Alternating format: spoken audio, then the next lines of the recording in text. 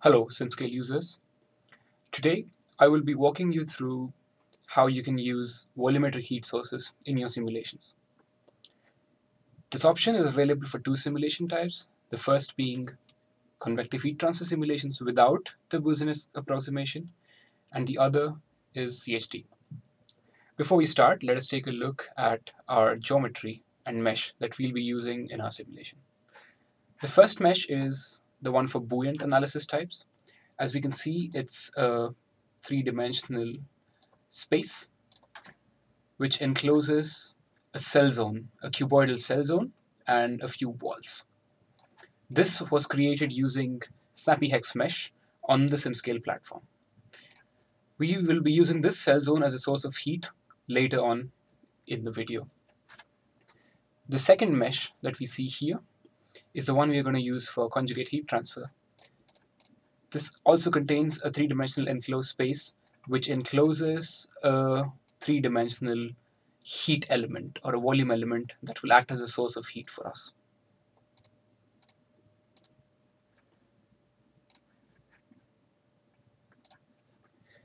Let us now move on to the simulation setup.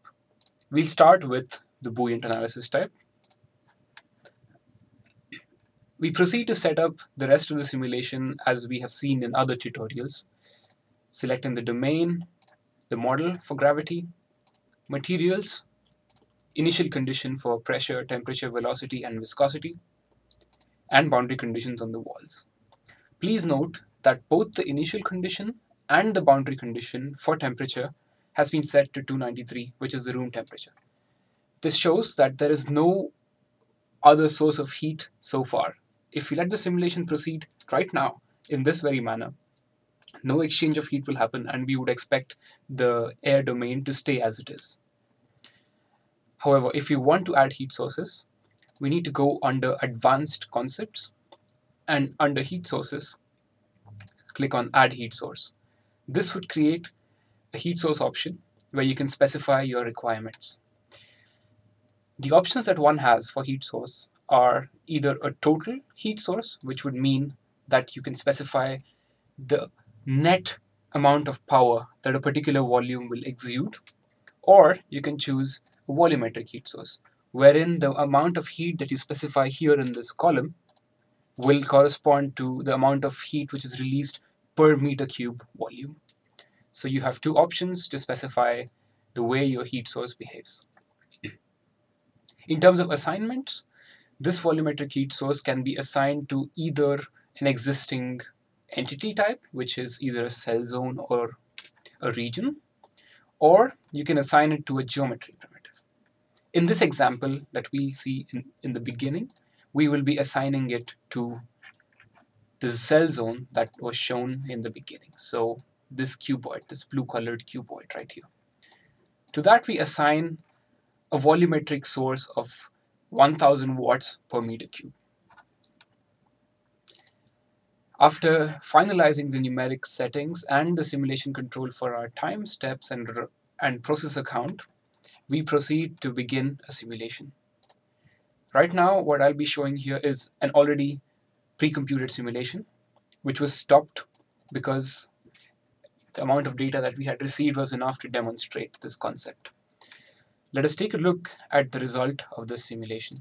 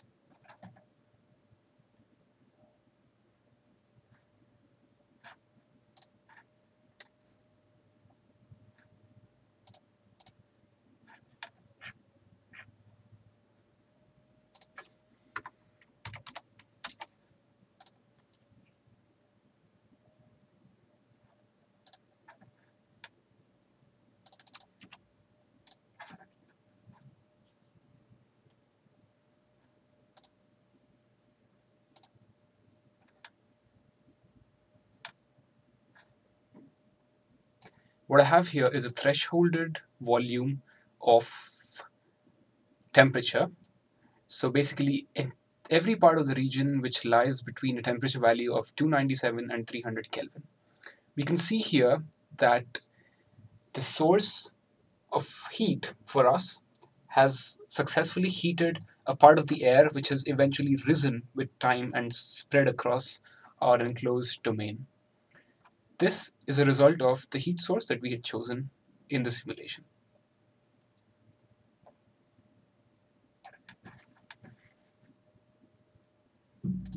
Let me now demonstrate how we can use geometry primitives to assign heat sources to a particular domain. In the same setup as before, I will now be using a geometry primitive which is basically a cuboid in one corner of the enclosed space, as can be seen in the viewer. This enclosed geometry primitive will act as a volumetric heat source for us. So everything in the setup is exactly the same as before, except that under heat sources, I have added a total heat source of 100 watts to this particular geometry primitive called Cartesian box. If you create a new advanced concept under heat sources, you will notice that if you need to create a new geometry primitive, there is an option on the right hand side where you can select whether you want to create a box, a sphere, or a cylinder. This will eventually redirect you to the geometry primitives tab where you can define the properties of your cylinder. For now, we do not need it, so we will delete that geometry primitive. We already have a heat source which has been assigned to a Cartesian box. Like the last time, we proceed with the run and let it finish. Let me now show you the results.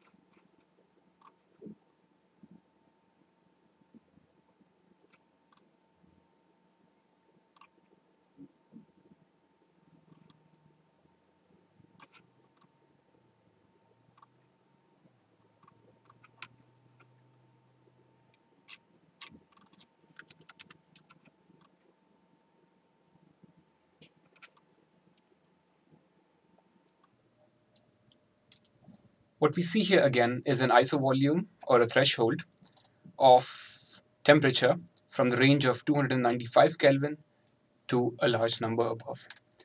What is important here is that the geometry primitive, which was assigned as a heat source in our simulation, has successfully managed to input a certain amount of heat into our domain, which has heated up the air, and the hot air has eventually risen up into the room and diffused itself across the domain.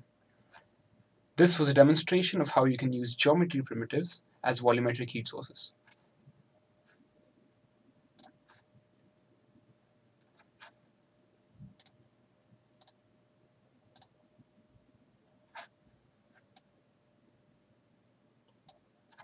Finally, we will take a look at how we can use volumetric heat sources for conjugate heat transfer simulations.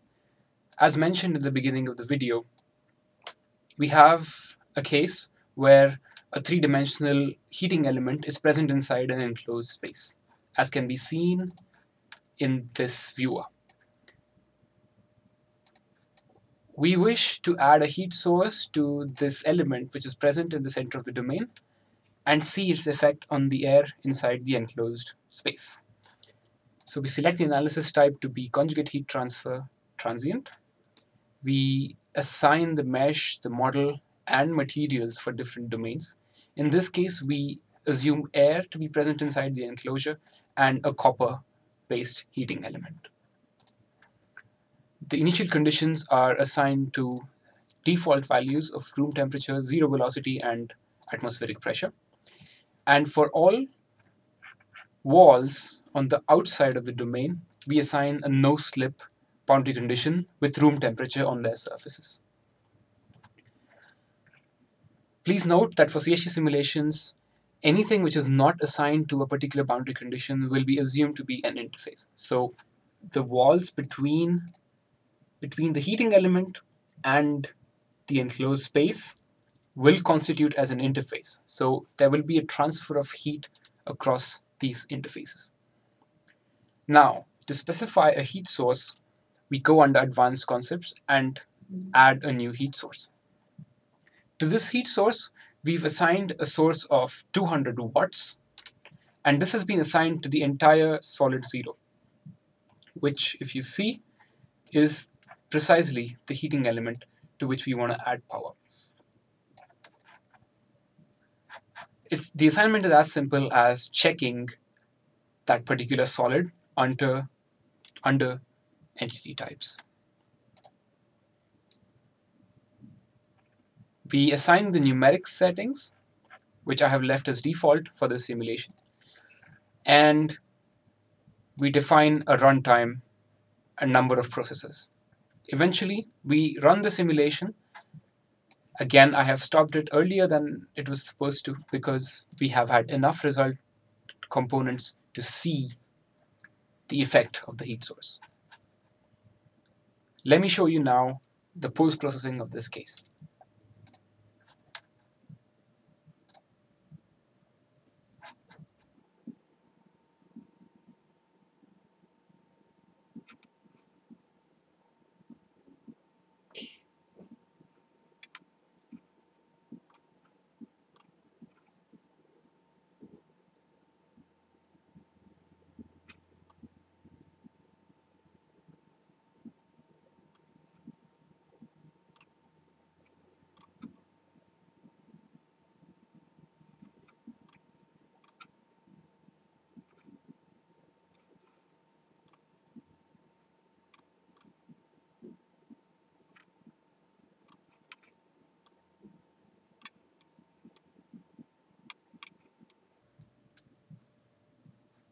As we can see in this slice that I have made across the domain, the air surrounding the heating element has gained some heat from the element and has eventually begun to rise up.